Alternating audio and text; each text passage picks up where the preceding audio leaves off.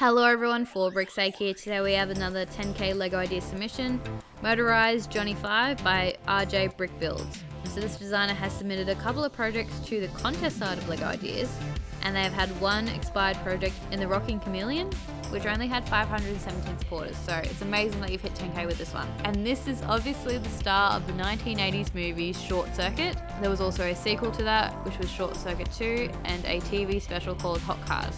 And this is a very beloved robot.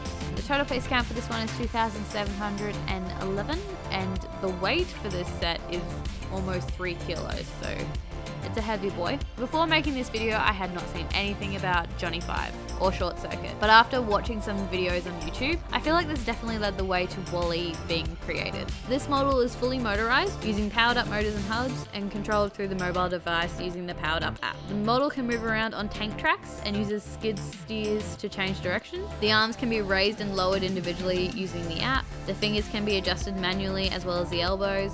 The head can be tilted and turned, and the eyebrows can be manually adjusted to suit the desired facial expression.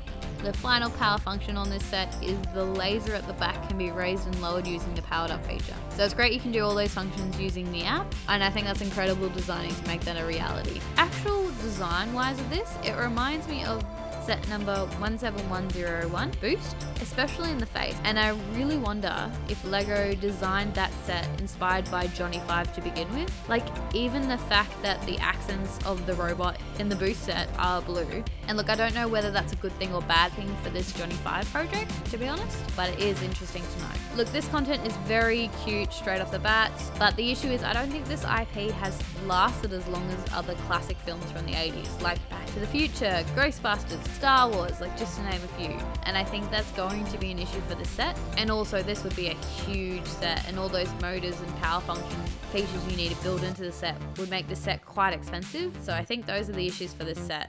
I still think this is an amazing design. Anyway guys, thanks for watching. Make sure you hit subscribe to get updates on all the new videos. Let me know in the comments below what you think the likelihood of this set being accepted, and I'll catch you in the next one.